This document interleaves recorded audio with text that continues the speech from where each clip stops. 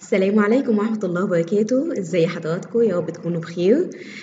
مع حضراتكم دكتورة سماء محمد صبري شهيب، أستاذ مشارك في قسم نظم معلومات كلية حاسبات ومعلومات جامعة المنصورة.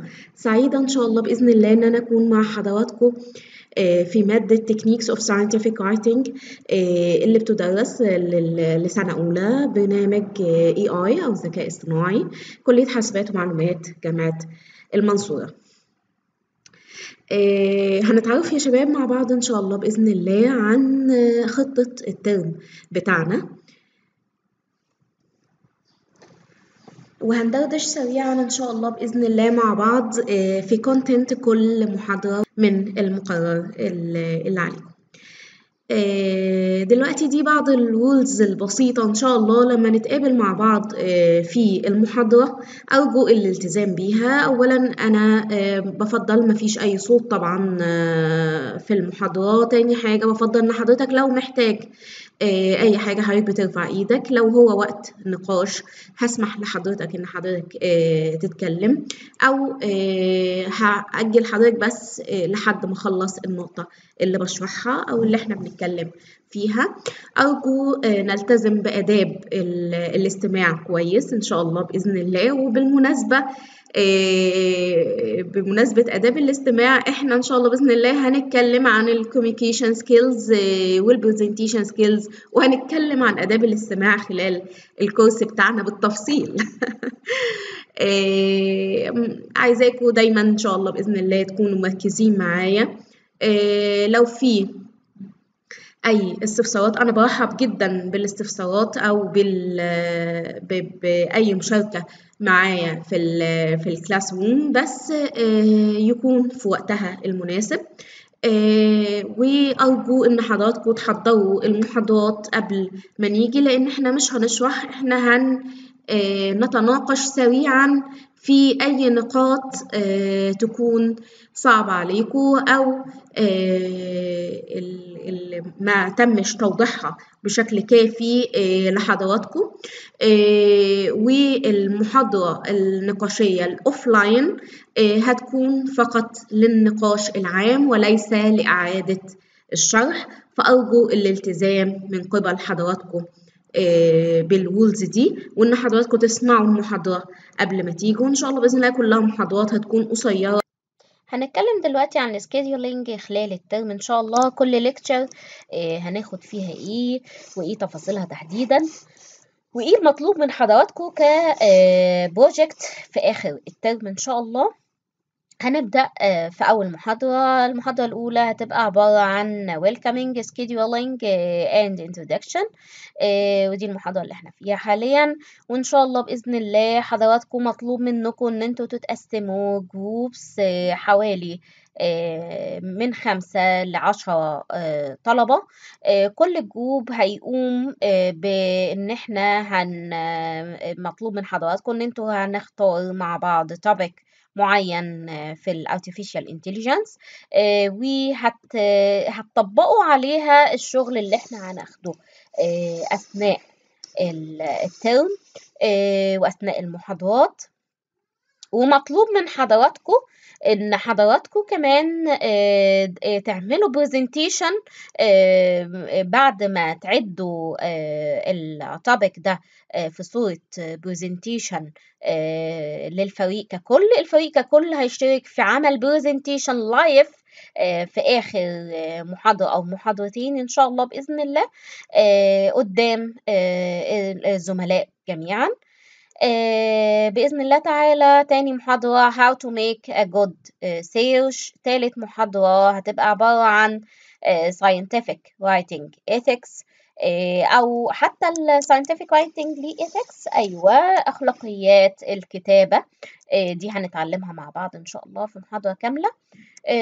Writing an email. الإيميل ناخد بالنا جدا إن هو عبارة عن scientific writing track، ومهم ان حضرتك تعرف تكتب formal ايميل سواء في شغل وسواء في مثلا لو عايز تراسل وتاخد منحة مثلا خارجية إن شاء الله في تكمل دراستك بيها، أو تقدم ريبورت من خلال إيميل معين. كل الكلام ده إن شاء الله بإذن الله هناخده في المحاضرة الرابعة، وهناخد معاها practical examples of good and bad emails. خامس محاضرة هتبقى writing professional document part 1، ودي هنتكلم فيها عن the 18 suggestion for good scientific writing. سادس محاضرة هتبقى إن شاء الله writing professional document part 2، وهنتكلم فيها عن writing reports و writing هي. والمحاضرة السابعة اللي هي عبارة عن part 3 هنتكلم عن proposal writing.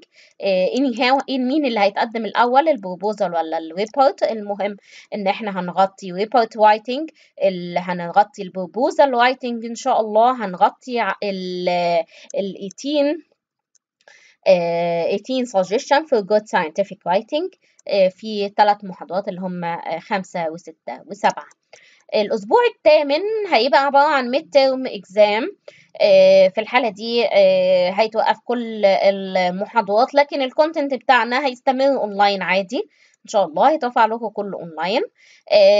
ومطلوب من حضراتكم برضو track and revise the uploaded content.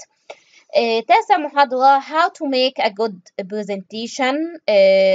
9 و10 و11 دي هنتكلم شوية عن الكوميونيكيشن سكيلز. هو مش 9 محاضرة، هي 9 أسبوع، بس هي في الريال كونتنت بتاعنا هيبقى 8 محاضرة. تمام.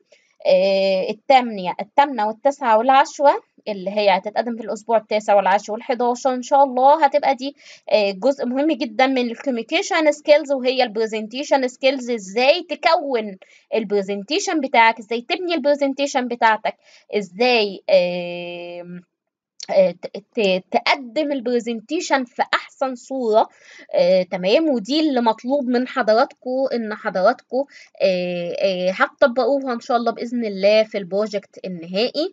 وبالمناسبة ان شاء الله انا يعني الفرق اللي حضراتكم هتقسموها، وليكن مثلا الدفعة اتقسمت على 7 أو 8 فرق، انا هعمل مسابقة ما بينهم. احسن فرقتين ان شاء الله هيكون ليها بونص، هيكون ليها كمان ان شاء الله شهادات تقدير ممضية مني ومن الكلية.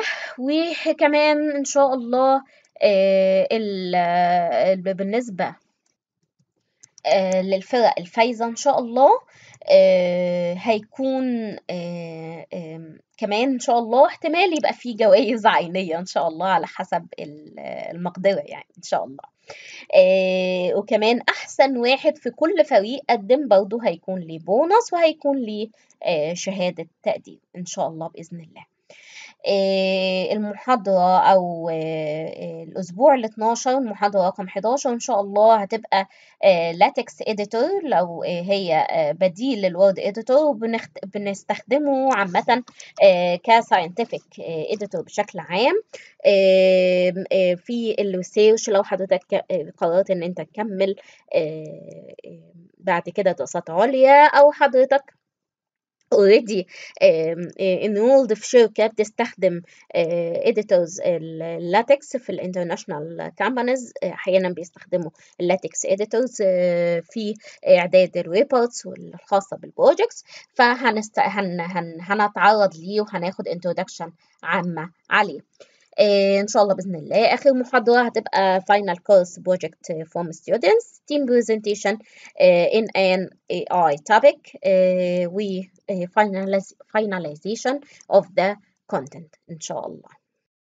عن المسابقة وعن البونص وعن الشهادات التقدير، وأتمنى من حضراتكم مشاركة فعالة إن شاء الله بإذن الله خلال الترم. طيب ناخد ثانيتين نتوقع من كورس تحت عنوان Techniques of Scientific Writing. علشان نعرف احنا ايه اللي هنتوقعه، لازم نعرف the intended learning outcomes أو ال ILOs الخاصة بcourse techniques of scientific writing. أول حاجة understand what is meant by scientific writing. هتعرف يعني إيه scientific writing. appreciate its importance. هتعرف إيه أهميتها في حياتك كواحد خريج حاسبات ومعلومات إن شاء الله بإذن الله عن قريب، وهتشتغل practical. هتعرف know how to prepare different types of scientific writing. هتعرف إزاي تجهز الأنواع المختلفة من scientific writing. understand how to form new writing in different styles. هنتعلم مع بعض how to evaluate the application of scientific writing in different situations إن شاء الله بإذن الله. هنفهم the key communication and the presentation skills to present your work. يعني إزاي تكتسب مهارات الاتصال ومهارات التقديم المناسبة علشان تعرض شغلك بأكبر كفاءة ممكنة، ودي مهارات مهمة جدا. عشان كده احنا عاملين لها 3 محاضرات و4 سكاشن، لأن هي هتحتاجها في أي حاجة بعد كده في المجال العملي إن شاء الله. هنفهم مع بعض the main ethics of scientific writing إن شاء الله بإذن الله، ودي هي مخرجات التعلم أو الأهداف بتاعتنا خلال الكورس. لو عرفنا أو طبقنا بشكل فعال ال6 أهداف أو 7 أهداف دول، هنكون استفدنا أكبر استفادة ممكنة من الكورس بتاعنا إن شاء الله بإذن الله تعالى.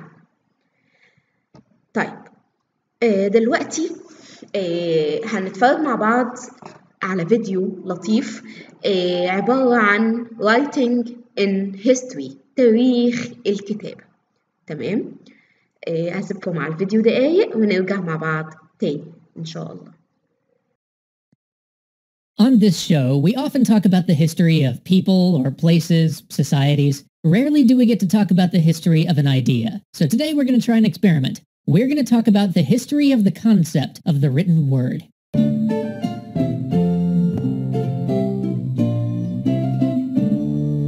Writing is one of mankind's most enduring technologies. For 5,600 years, this ability to transmit thoughts over generations, to give instructions, to express ourselves, to communicate ideas over the gulf of space and time has allowed us to make vast strides in our understanding of the universe, our understanding of each other, and our understanding of ourselves. But to understand how writing began, we have to travel back to ancient Sumer, where the first widespread use of writing started. Look around, what do you see? Yes, you see the potters and the merchants, you see streets and gardens, but what do you see looming over all of it? The temples. These temples play a huge part in why writing began, for you see, Sumer was the land of the world's first real cities, not hundreds of people or thousands of people, but tens of thousands grouped together. And these cities formed city-states, bound together by the veneration of a specific set of gods. The people mastered irrigation, and the cities grew, and as the cities grew, so too did the temples to the gods. But these massive, sprawling temple complexes didn't serve only as houses of worship. No, look close. Do you see the men bringing in the clay pitchers full of grain? These temples also served as enormous warehouses, repositories for the vast wealth of the city. In good times, donations and gifts would come flooding in, and in lean times, they would be distributed back out. This system created vast wealth for the priests, but it also ensured that cities of this size could function. But we're not concerned with that, not directly. Look next to the men bringing in the grain. Do you see that man watching them? Notice how every time they bring in a jar of grain, he makes a little mark on that clay tablet he's holding. With an economy of this size, with tons of supplies moving in and out of the temple each day, they needed to keep records somehow, and that is exactly what he's doing.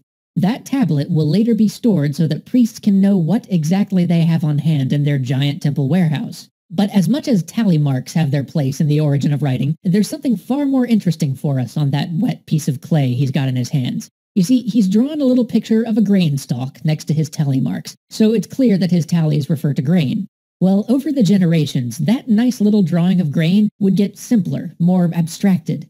Scribes looking for quicker and easier ways to note common goods wouldn't laboriously draw every single item coming into the temple, but instead came to an agreed-upon set of more symbolic representations for the goods flowing into the holy places. And you can see how somebody might quickly realize that those symbols could represent not only the concept of something, but the word itself. And that's exactly what happened. The symbol for a cow came to be understood not only as a representative of the animal, but also of the word cow itself.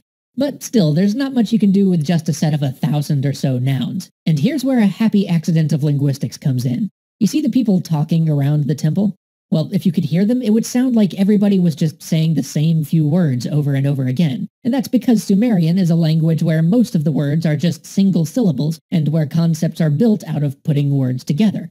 Both of those points are important because when many of your words are monosyllables, it's easy to go from thinking of a symbol as a word to thinking of it as a sound for that word. To go from thinking of the symbol for the U, meaning just the sheep, to thinking of it as meaning the sound U, and thus giving you the word for the tree U or the person U. Once you do this, you're no longer drawing pictures for every word in the language. Now you're starting to think of those pictures as sounds, and stringing sounds together lets you build up all sorts of words. And once you couple that with the fact that in Sumerian many concepts were built up out of basic words, so for example, sickle plus grain might mean harvest, there's a huge amount you can do with the concepts and sounds that 1,000 or so images represent. But we're not done yet, because the very medium the scribes were writing on changed how we write in the West today. You remember how our buddy in the temple tallying the grain was making his marks on a clay tablet?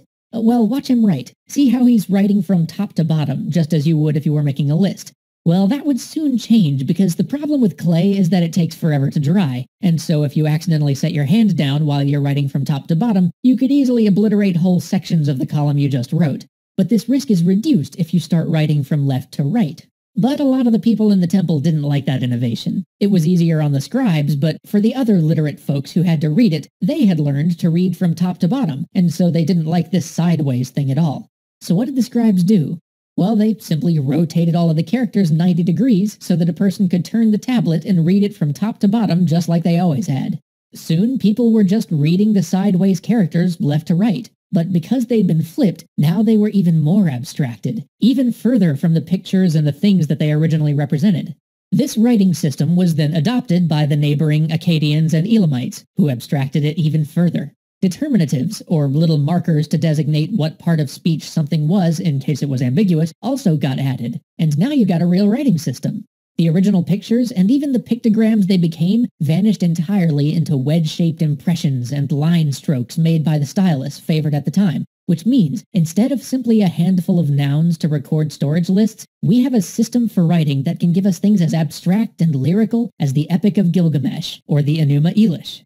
So how do we know all this? Well, funny thing about clay, when a place is burned down and all of your writing is on clay, rather than it being destroyed, the writing hardens and becomes preserved. But that won't happen here for some time, so let's just celebrate what scribes like this one and the marvelous city of Sumer gave us. A gift that has lasted us more than 5,500 years. Writing. Now, since we don't get to do the lies episodes for these one-offs, I also want to point out that this is just the first place in history where writing achieved widespread use. Later, it would be developed independently in Mesoamerica, and was almost certainly developed independently in China. There's a great deal of contention about whether it developed independently in the Indus Valley and Egypt, although from what we've read, which admittedly isn't nearly enough to form anything more than a layman's opinion, I'm more in the camp that both of these groups inherited the basic concept from Sumer. Anyway, let us know in the comments if you liked this little experiment and are as interested in the history of ideas as the history of societies and peoples. If so, we'll try to do this from time to time. Who knows, maybe we'll even cover how we moved from the Sumerians writing syllables to that incredible tool, the alphabet, that most Western cultures still use today. أهلا بحضراتكم مرة تانية. رجعنا تاني مع بعض بعد ما شفنا تاريخ الكتابة بشكل عام. هندخل من المنظور الأوسع اللي هي الكتابة بشكل عام للكتابة العلمية تحديدا. حضرتك كطالب في كمبيوتر ساينس هتحتاج الكتابة العلمية ازاي؟ هتقولي يا دكتور دلوقتي انا واحد هعرف ابرمج كويس، هعرف اعمل بروجكت كويسة، هحتاج الكتابة في ايه بعد كده؟ أكيد حضرتك في المجال العملي إن شاء الله بإذن الله مستقبليا هتحتاج على الأقل إن حضرتك تبعت إيميل، تمام؟ إيميل في الشغل بتاعك. هتحتاج تعمل ريبورت على البروجكت اللي حضرتك كلفت بيه. هتحتاج إن أنت تعمل بروبوزل فور ذا بروجكت اللي حضرتك والتيم بتاعك على صدد أو على وشك إن حضرتك تدخل فيه في يوم من الأيام. كل الكلام ده من غير كمان إزاي تعرض شغلك بشكل فعال سواء written أو oral ما يكونش ليه أي value، تمام؟ كل شغلك اللي حضرتك قمت بيه حضرتك والتيم بتاعك جميل جدا، لكن لو ما تعرضش صح لمتخذ القرار أو لمن يهمه الأمر في البروجكت بتاعك للأسف هيفقد قيمته. فازاي تبريزنت yourself، how to present yourself أو how to present your work، ده في حد ذاته مهارة مهمة جدا. في يوم من الأيام ممكن حضرتك تحتاج إن حضرتك تدخل في مشروع بحثي في رسالة ماجستير أو رسالة دكتوراه أو تاخد منحة إن شاء الله في جامعة خارجية. في الحالة دي هتتطرق بشكل كبير جدا للساينتفك رايتنج بمهاراتها المختلفة، وهتحتاج حاجة اسمها أكاديميك بيبر، ودي هتحتاجوها اللي هي طريقة كتابة البحث العلمي الصحيح لو حضرتك أقبلت على دراسة ماستر أو PhD إن شاء الله في المستقبل. كل المهارات دي أظن إن أي حد مش بس واحد في كمبيوتر ساينس أو أي مجال شغل تاني، لأ، أنت كطالب هتحتاجها في يوم من الأيام، وحضرتك بتعمل مشروع تخرج مثلا، المهارات دي كلها هتفيدك في يوم من الأيام بإذن الله تعالى. بتعرض مشروع مادة معينة، برضو المهارات دي هتفيدك. بتعمل دوكيومنتيشن للمشروع بتاعك، المهارات دي هتفيدك.